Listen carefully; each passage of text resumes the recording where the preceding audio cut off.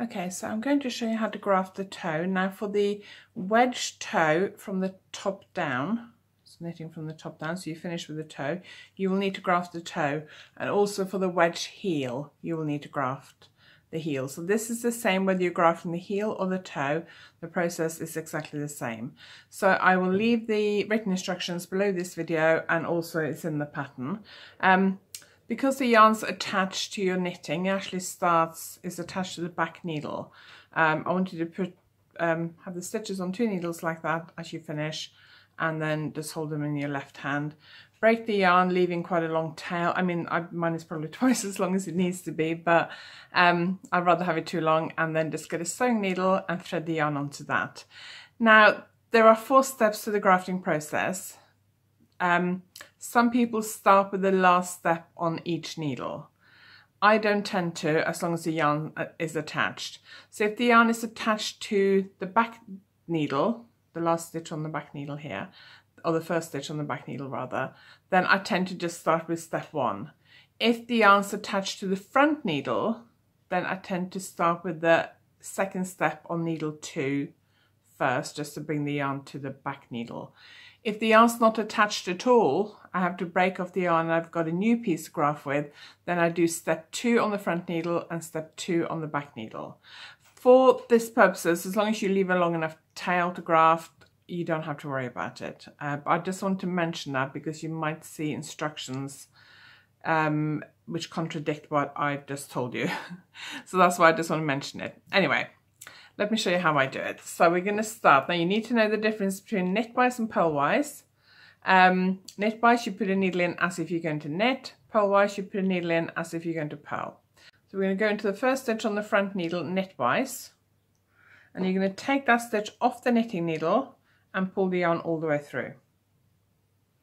And then you're going into the next stitch on the front needle purlwise, but this time leave it on the knitting needle and pull the yarn all the way through. So that stitch stayed on the knitting needle.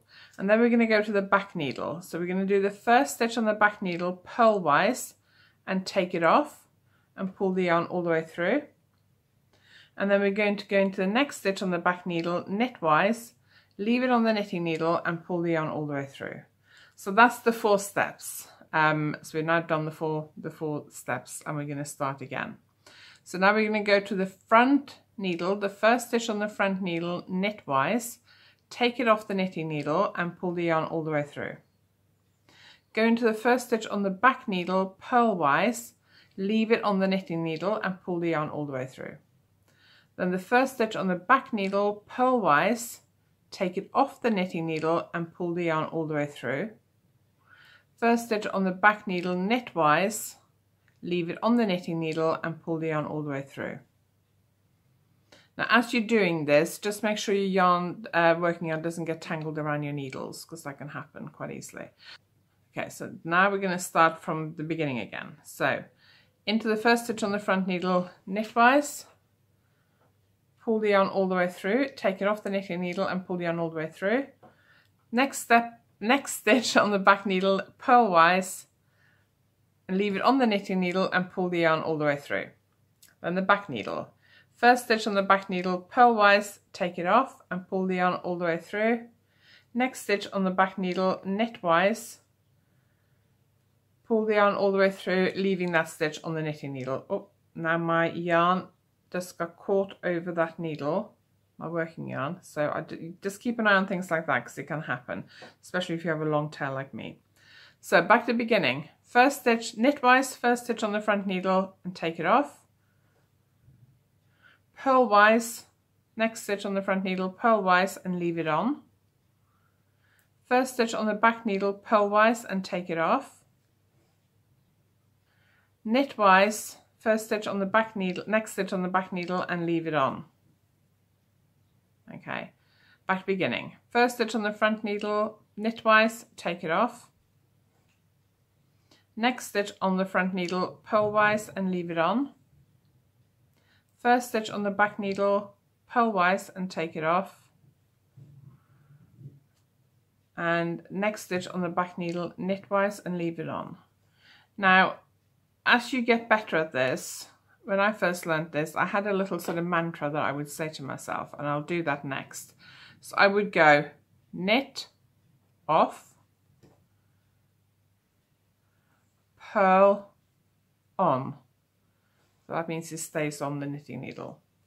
And then back needle, purl, off, knit, on. So that means I'm leaving it on the back needle. Okay, so back to the front needle, knit, off, purl, on, back needle, purl, off, knit, on. That little mantra is a lot easier to remember than the whole, you know, list of instructions. Okay, so I've done the 2 on the front, back needle, purl, off, knit, on. Front needle, knit, off, purl, on, purl, off, knit, on,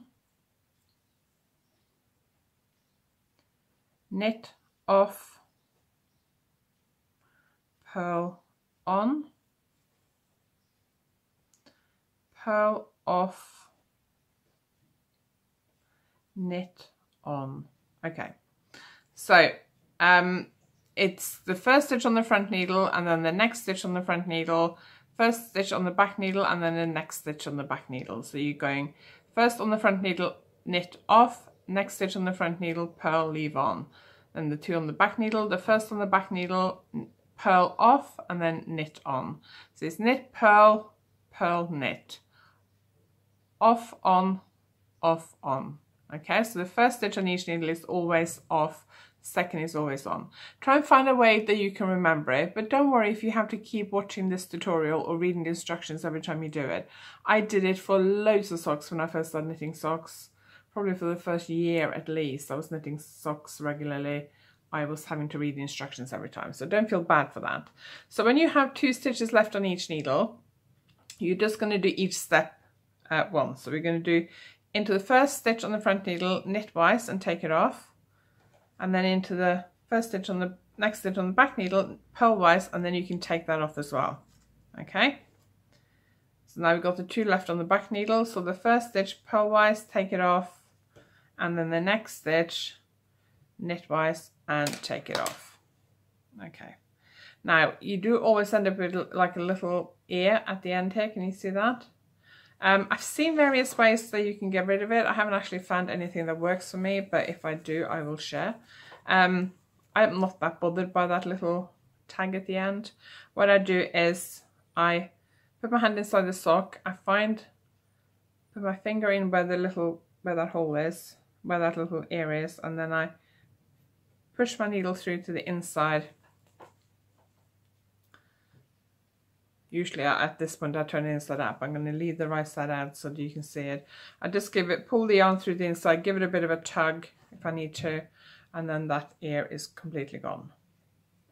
And then I just turn the sock inside out and I weave it in across the edge here.